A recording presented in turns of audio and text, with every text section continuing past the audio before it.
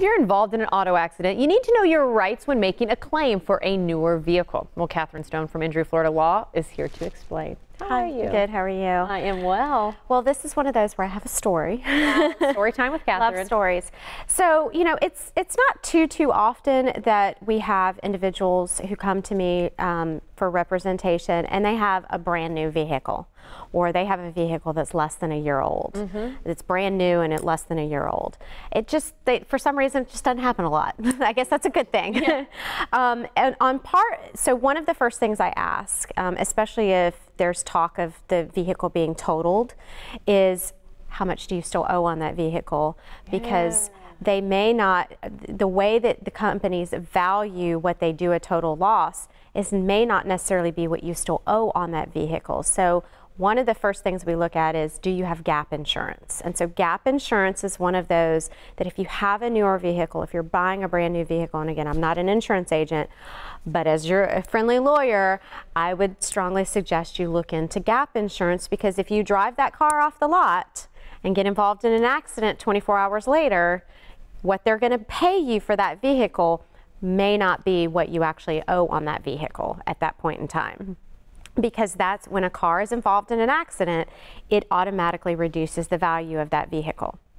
And that's if it's a total loss, or even if it's not a total loss. So for instance, I have a client that recently came in, very new truck, a 2018 truck, was not a total loss, but had significant damage. And one of the property damage had already been fixed by the time this client came to me. So I wasn't involved in any of that. But I said to the client, okay, well, has anyone talked to you about diminished value of your truck? Because you have a very new truck, and there's actually, in the state of Florida, you can have a diminished value claim for the loss of what you have suffered in the value of that vehicle. We don't typically do them on older vehicles, but newer vehicles, I usually try to look at it within 2 to 3 years old, depending on the value of the vehicle and the type of the vehicle.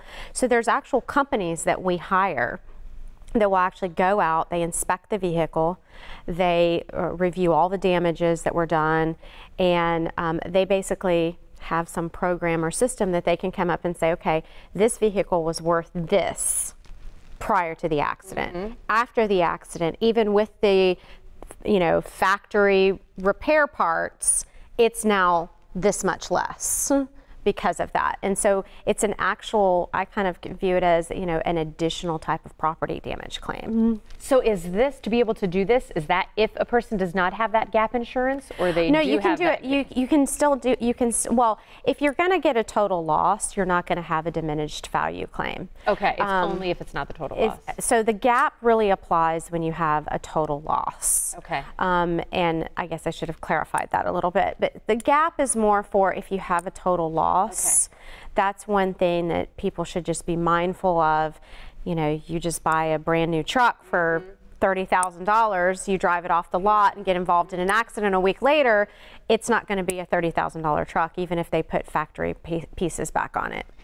And you may not get even what you still owe on it, depending on what you put down on the vehicle. So that's the importance of that. That's where the gap insurance comes. The other option is you have a newer vehicle. It's not a total loss, but it is significantly now decreased in value because it's now been involved in an accident.